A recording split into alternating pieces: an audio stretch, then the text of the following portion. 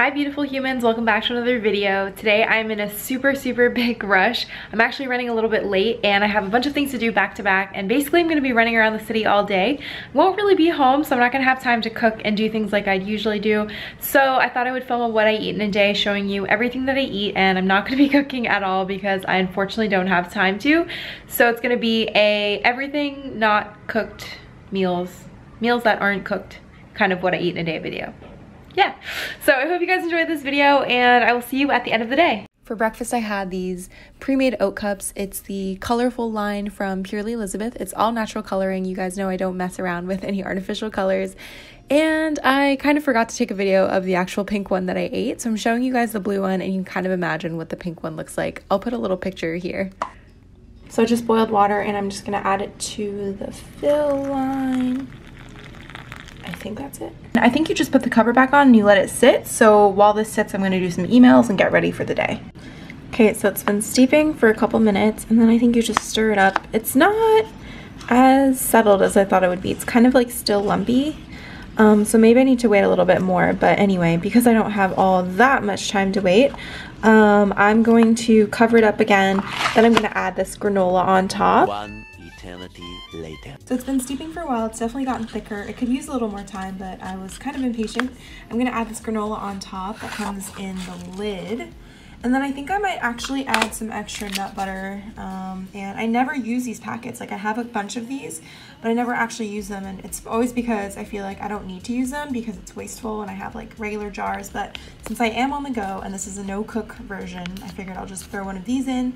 And then I might even add some extra frozen raspberries. And then that's gonna be my breakfast. Nothing too spectacular looking, but you know, it's a quick breakfast. And the ingredients are great, so yeah. The granola, the nut butter, and please don't judge how these raspberries look, but they've been like in the freezer and like just, they're very sad looking. Just don't judge me.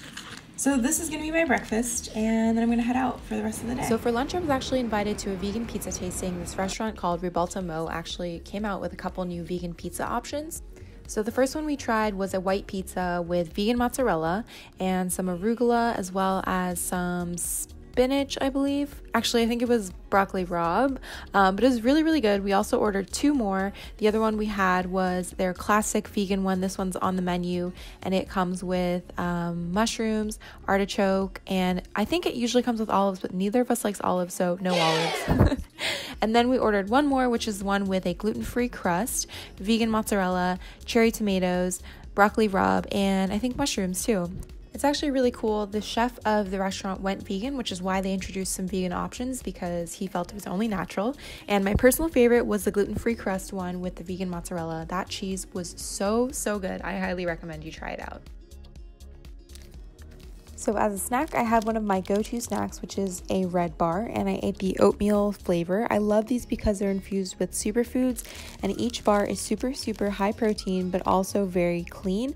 So if you take a peek at the ingredients list, you'll notice that it's all whole food ingredients. I'm personally really impressed. I think it's one of the cleanest bars out on the market, and in my opinion, one of the tastiest too. So it's a win-win here. I have these quite a bit, and I've talked about them before on my channel in previous videos, but the texture is amazing. It's kind of like chewy and has some crunch to it too, so highly recommend.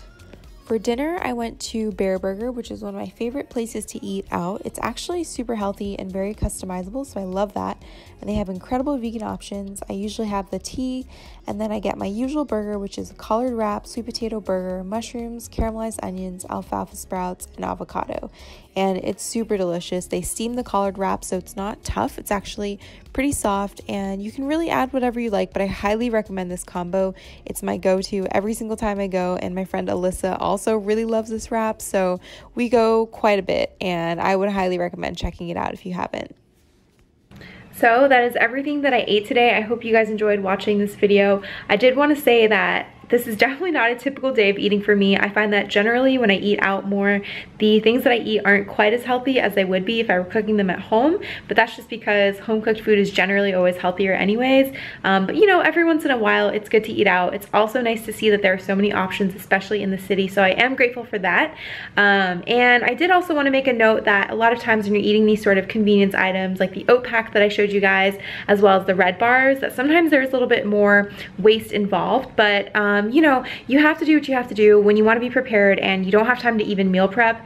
You should have a couple things on hand that you can really grab and go and take with you, and it just makes a world of difference in terms of being prepared and being able to eat what you want to eat. I don't know if anyone else has experienced this, but especially when I travel, I find that sometimes the vegan options aren't exactly things that I want to eat. So for example, French fries or just like a whole loaf of bread. It's great that there's a vegan option, but it's not quite nutritious and something that I really want to eat, and it's going to make me feel good. So I prefer to have my own things on hand, and that does generate a little bit of waste, but to me it's worth it, and I try my best to stay away from that 99% of the time otherwise. Being prepared is always key. So personally, I travel with a ton of snacks in my bag. Like if anyone ever stops me and opens up my bag, I have tons of bars, tons of snacks. That's also because I'm a super snacker. But I hope you guys enjoyed this video. I went off on a little bit of a tangent there, but I hope you enjoyed this video, and I'll see you in another one very, very soon. I